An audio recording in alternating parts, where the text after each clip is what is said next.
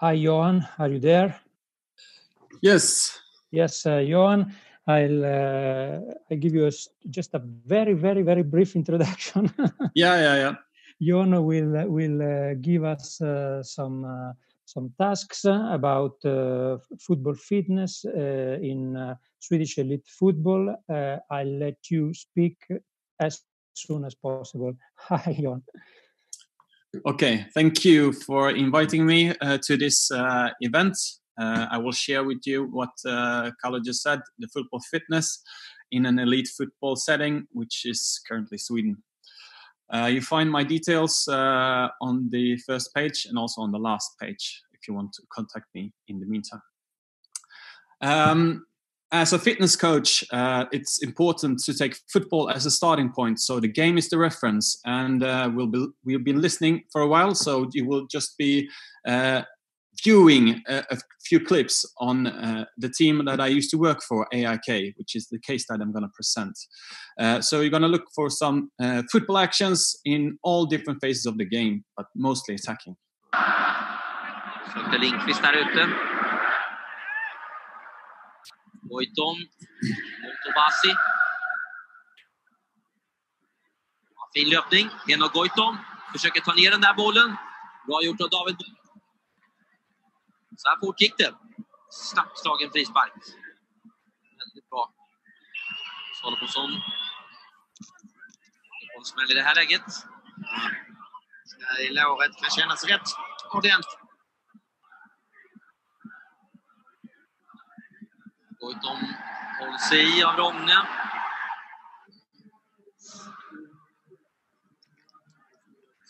Goitom och Salomonsson i ryggen. Två spelare nu. Täcker boll föredömligt.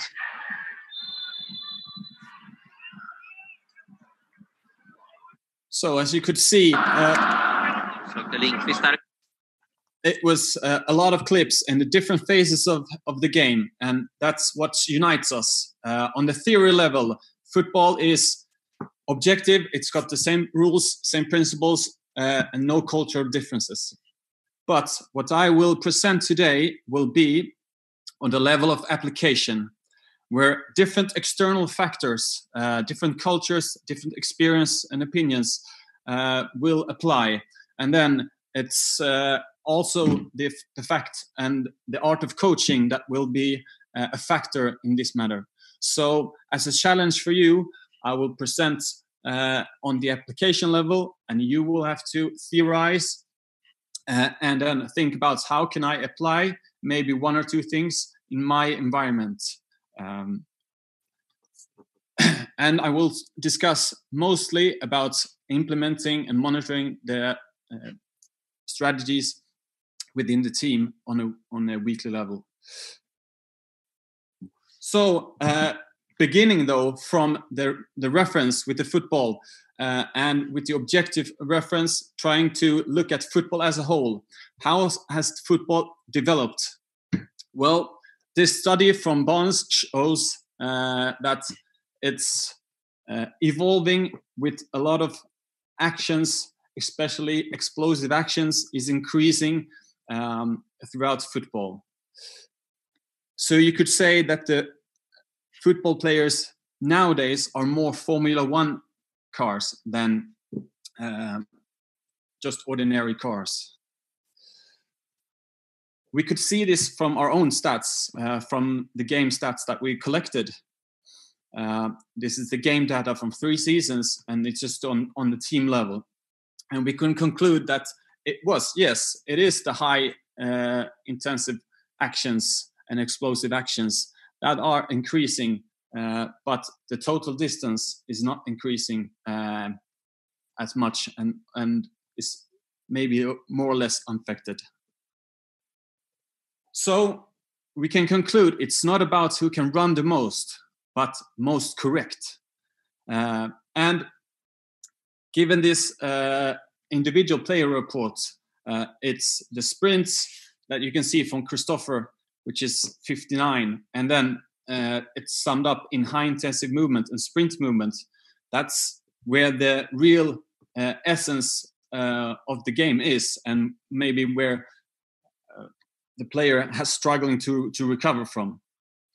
But what a lot of studies suggest, so this is from the Italian Serie A, technical performance during elite soccer matches, effective fatigue and competitive level. This is from the Swedish league, and this is from the German Bundesliga. What they all conclude is that often team losing runs more, and top teams run more in attacking play. So there's no correlation between running more and get a better results. So that's important to have as a reference for us as a fitness coach. So the numbers from Christopher is saying, what does the game cost for him? It doesn't necessarily say that if he runs 74 sprints, he's going to do a better performance. So this is, of course, nothing new. So again, but it's not about who can run the most, but most correct. This is a clip from Italy. Italy defending in Euros 2016, defending prevention of build-up. And again,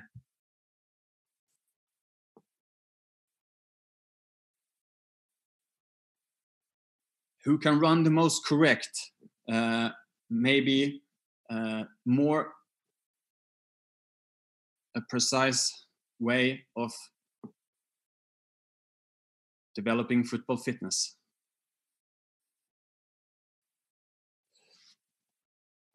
As Bradley shows on his study, let's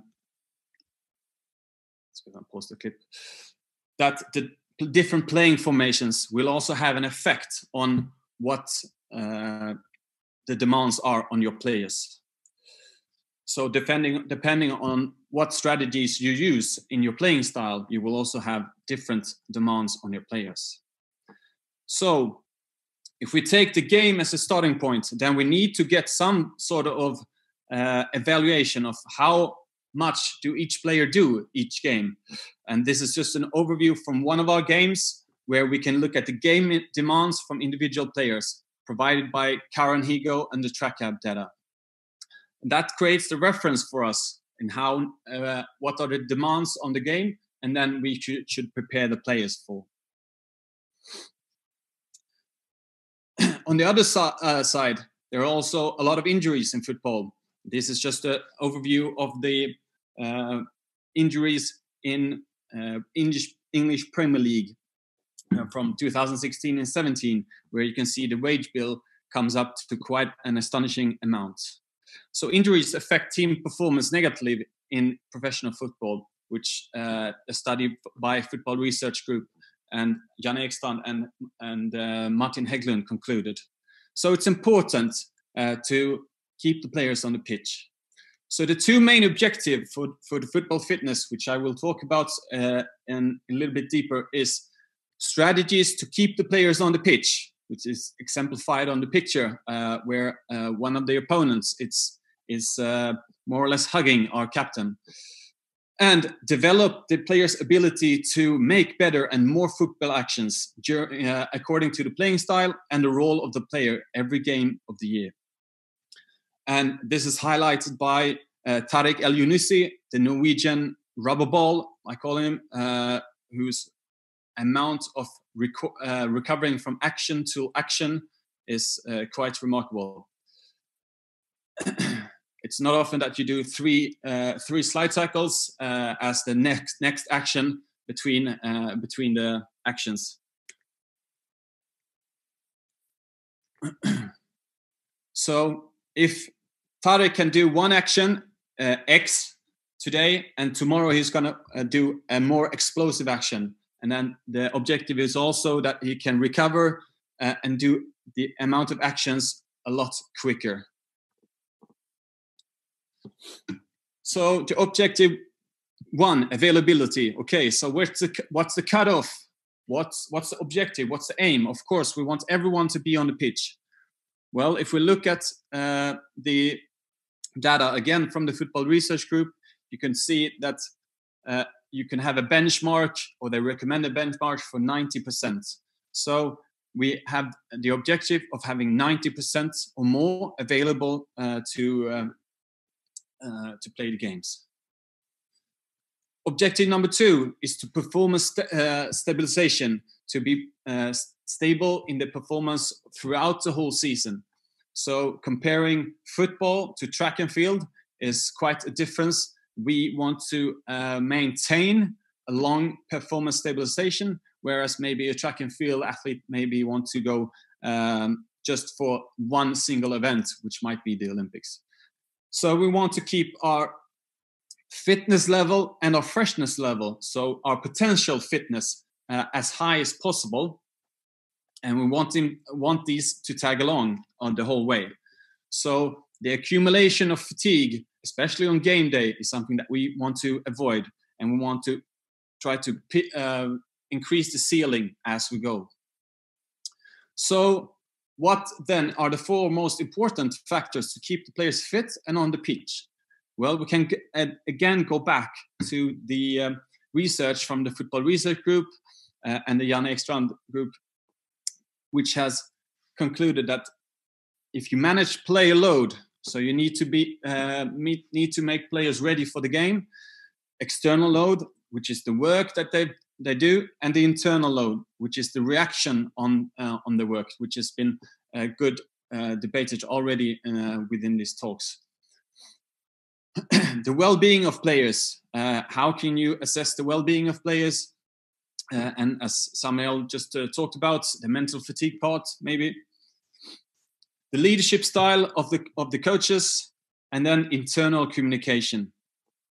So the importance is, how do we connect all these different stakeholders, which is the player, the coach, the fitness coach, and the physio on the bottom. So the performance strategies that we choose, okay, so based on that objective reference, so the performance strategies that we choose on the application level is that we need to manage our player load in terms of periodization.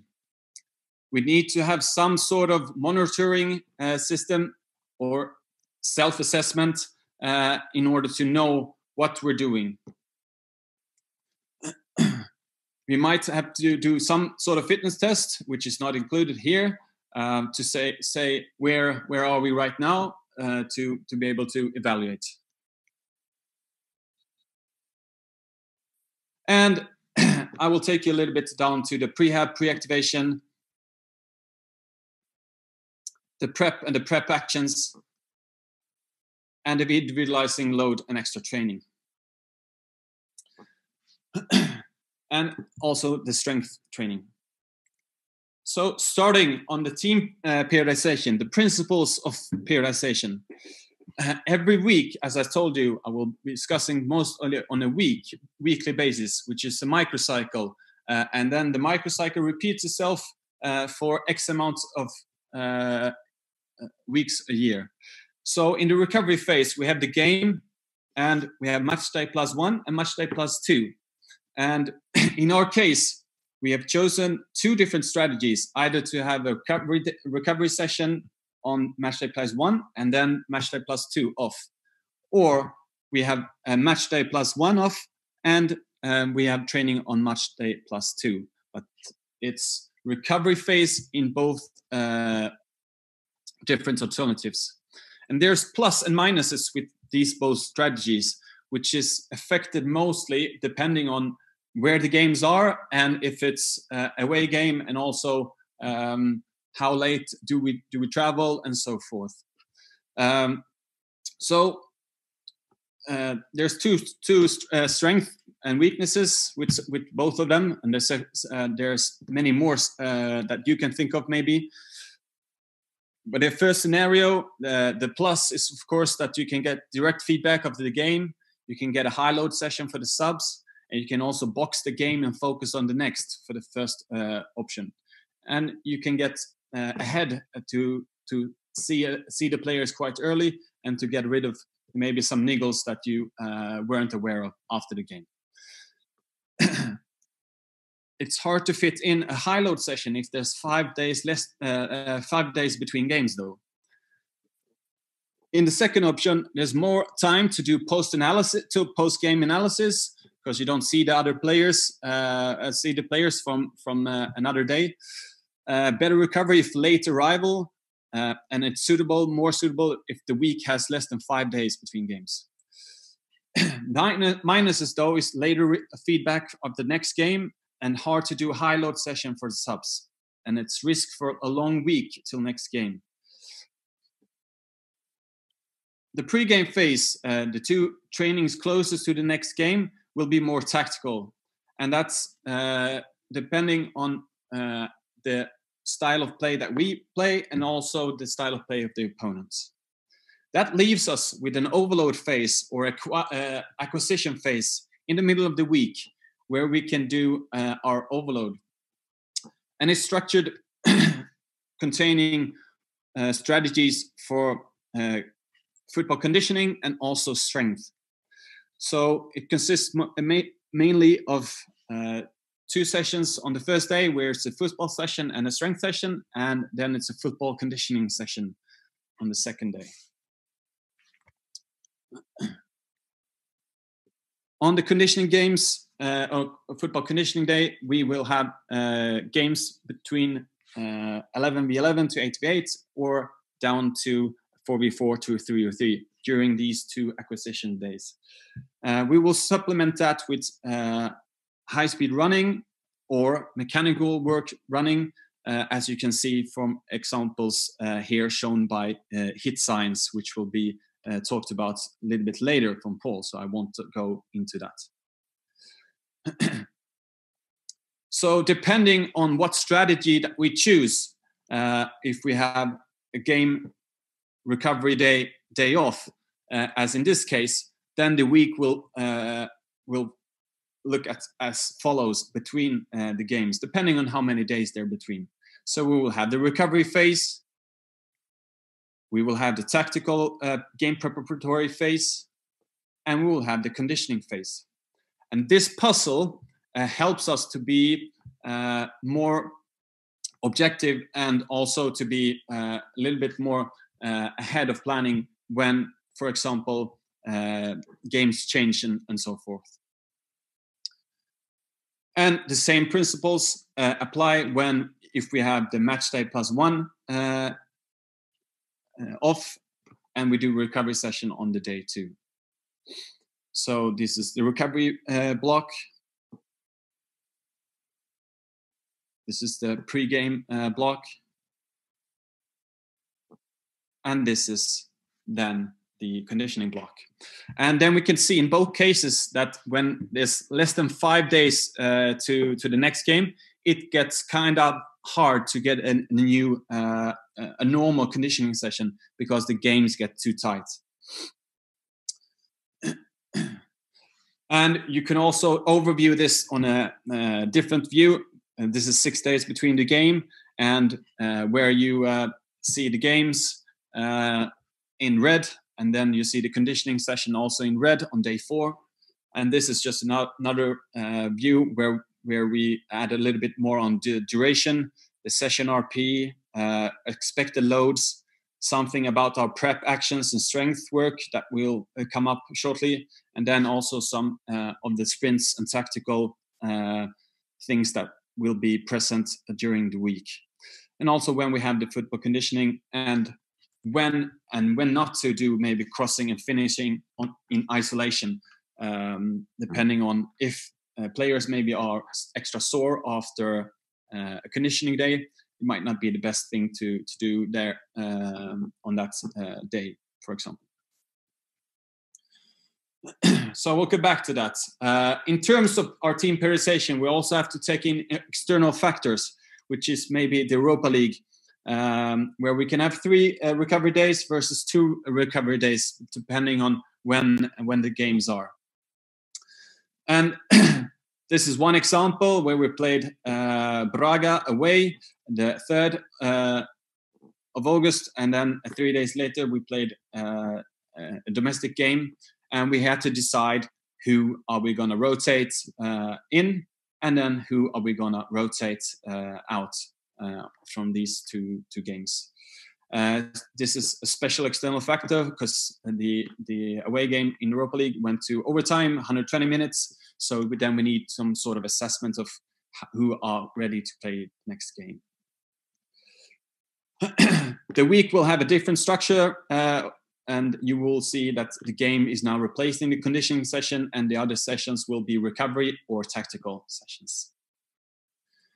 So again, zooming out, so manage player load, the external work, external load, and the internal load, the reaction on the work, the well-being of the players, and then as connecting the whole loop between us with internal communication. So the daily schedule, we try to meet in the morning, and then the players do their self-assessment, which gives us the input of where do they stand right now when they come to us. They do a prehab and the treatment after the breakfast. We have a meeting, a training info, and a video presentation. There is also time for a pre-activation after the meeting, and then the training on the pitch starts, which is starting with a prep or a warm-up, which can be 15 minutes, so it can be up to 30 minutes. After that, it's lunch. If there's a double session, it starts later on in the afternoon, which can be strength, yoga, or some extra training, so forth. And there's a recovery meal provided. So these strategies will then be connected to every training. So the pre-ab and the pre-activation, we will have different tailored to different players. And the most important is that they use their time well, and that my body is my body is my tool as a mindset. They have different programs, and it's all about microdosing exercises based on previous injuries and mobility and stability issues.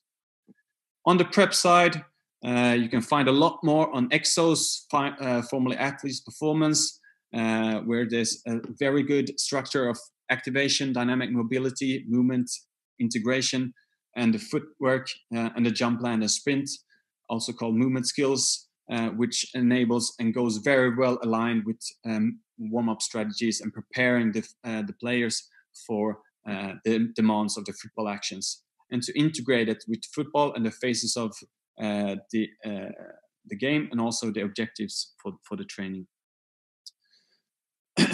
So when we come to the overload phase, for summarizing, we will have the different games in this 2 days acquisition phase. So the different games, depending on the sizes, and the progression with the number of players, variation of pitch sizes as is shown, work rest ratios, and the number of intervals, repetitions, and sets. The importance is to use the gradual build-up so that we progress gradually and moving the players so that we withstand more and more of the work that's done. If we have any players that is currently injured, you can use the either temporary, if it's a short-term injury, or it's a more structural periodization or reduction if it's a long-term injury and the players on the way back. So the individual periodization, as I said, the self-assessment, we value that a lot. It doesn't cost the player a lot of time. It costs them maybe 2 times 20 seconds on their phone. And then it's our job to connect with them and then also speak and listen a little bit if they are reporting something, for example, as you can say here. And there's a neat study from Robin Thorpe that they did in Manchester United, which really highlights the importance of asking the players of how you feel. And we use a phone, but you can also use any different types to assess their well-being.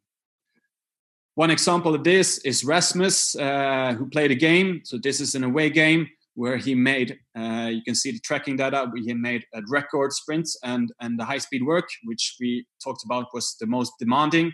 And then he reported the days after, the Tuesday, on the recovery session, we expected him to be sore, but on the 3rd day, we expected him to be back. And his own words were, "It's strange. I'm still sore from the game and I feel like I haven't recovered like I used to.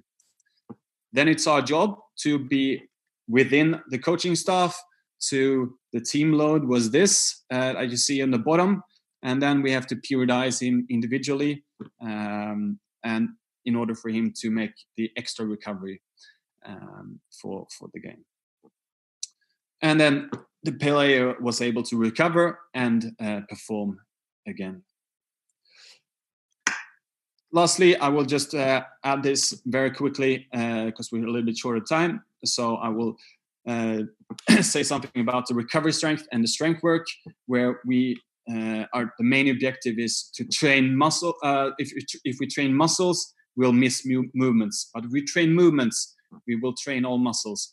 Which there's a neat study that the reality of football, you need to be inventing time-efficient training strategies for strength, which can be found in these different movements. So something that's explosive for the whole body, individual stability, mobility, and then the lower body press pull, upper body press pull, and then the anti-rotation extension and lateral flexion work. So this is just demonstrating the unilateral exercises, one leg, one arm, which the players neatly can tie into the work and the game. Keeping it simple, using the research available, microdosing, and using the prep actions that we can have. So showing that it's the research that we can use and it's out there for us to incorporate. So summing up, the recovery strength, which is done the match day plus 1 or 2. Again, if we schedule some of the strength work there, we can have the benefit of building the tolerance later on in the week, which is a nice study of Lowell that shows match day plus 3 or plus 1 as a strength work and injury prevention work. Later in the week, we can go more explosive and foundation for explosive movements, where we can have a more normal strength session with all those movements that I just told you about. The power block, the whole body explosive, where the study from France showed you the benefit of clusters using those as a regimen. I won't go into all these exercises. That this is just an example of what you can use for the players, combining lower body push and upper body pull, and lower body pull and upper body push, and then the anti-rotation extension and lateral flexion work. Building strength progressions from the academy to the first team is a good strategy to keep players on the loop, and then giving them a head start into their way of competing in the first team level. The influences and the credits, there's a lot more that I probably forgotten, but you can find these and you will have a good opportunity to look at those ones. Thank you. Thank you, Johan. It was very clear, very precise, and very field-based for all the strength and conditioning coach that are listening and watching right now.